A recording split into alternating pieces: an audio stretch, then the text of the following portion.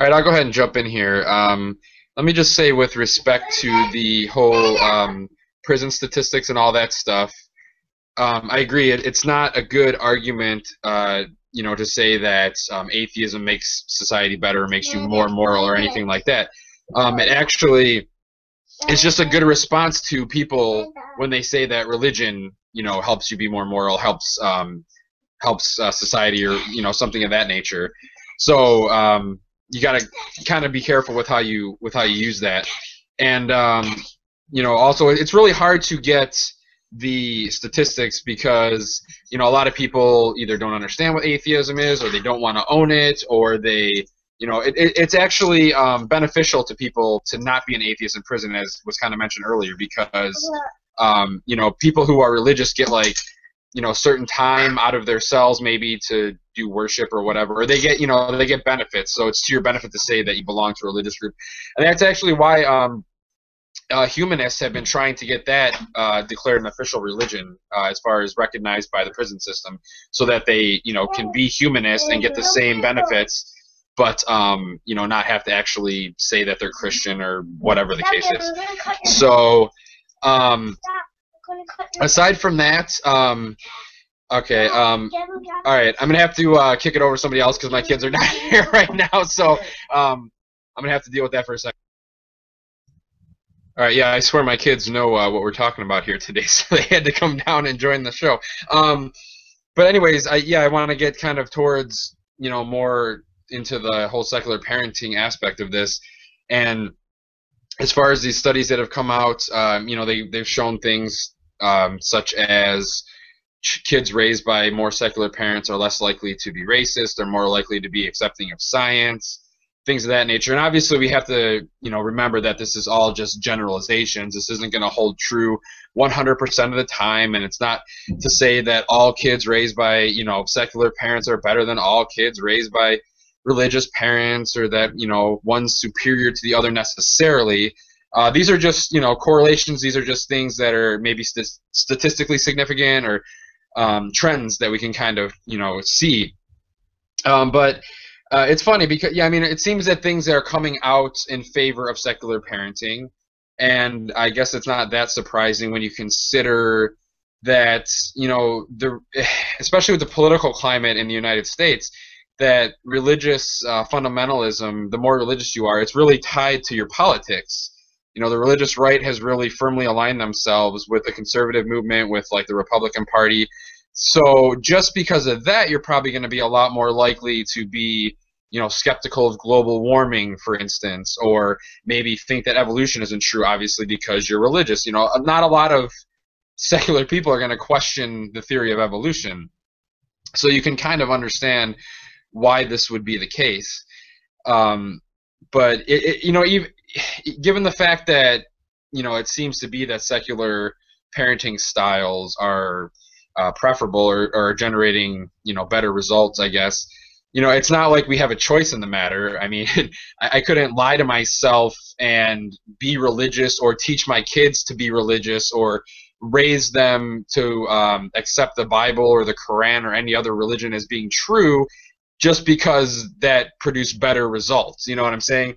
So even if it turned out that raising kids with religion actually raised better kids somehow, it's not like I could just go along with that just because in general the results were better. So I don't want to really point at the results of these studies or the conclusions that they're kind of drawing and say oh well, that's really a good reason. But it is good anyways. It's encouraging that it shows better results as far as secular parenting. And there have been other studies as well that have shown that the more religious a child is, the less likely they are to be able to discern fantasy from reality, because they've asked them these questions. And that was another study that we've discussed in the past too. As far as me, I have presently 3 children, and my wife is still Christian, so we're a bit unique in that way. And the author Dale McGowan has actually written a book that came out last year called In Faith and Doubt, and he's also an atheist who's married to a Christian. And this book was kind of dealing with how you work through raising kids in this kind of mixed belief system, marriage, raising kids. And as far as as far as I go personally, I agree that my kids should be learning about religion. It's not something that I keep them from, because you can indoctrinate kids with, secularism or atheism, whatever you want to call it. You don't want to do that. You don't want to indoctrinate kids to just reject religion out of hand without thinking about it. You want them to understand, what people believe. So I want my kids to learn, various world religions and what people believe, because it's really important. And I know that Dan Arel makes this point too. He wrote the book Parenting Without God, and he blogs on this stuff occasionally.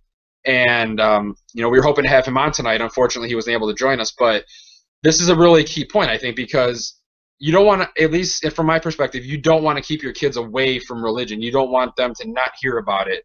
Certainly I don't want my kids to hear the message that, they'll go to hell if they don't believe in God, something like that, because I think that's abusive. But I do want them to learn, Bible stories or what people believe about the Quran, or, things of that nature, because it's really important for them to understand, for them to be well-rounded, for them to have a good appreciation for world politics and what other people believe, to learn about religion. And if you raise them right, how to question things, how to think critically, then they should come to the proper conclusions on their own. But, let them ask the questions. If their friends are, telling them about their beliefs and they believe in God or they're Christian or what have you, then, talk to them about it. Ask them, like, well, what do you think about that? And do you think that's true? And why do you think that's true? And so kind of work with them through it and see if they can kind of figure things out. But also at the same time, without, guiding them too much. You want to let them be able to think for themselves. So I think that's really important. So I mentioned a couple of books that are out there from some authors. Dale McGowan also wrote a book called Parenting Beyond Belief. So that's another resource for any parents out there who are, looking for guidance on raising their kids in a secular environment. So I think those are all good resources to have, and good perspectives, and for people to be able to decide, really how they want to raise their kids without religion. Because I don't want to speak for everybody here, but I know that I was raised with religion, and it took me until the age of 30 to really completely throw it off.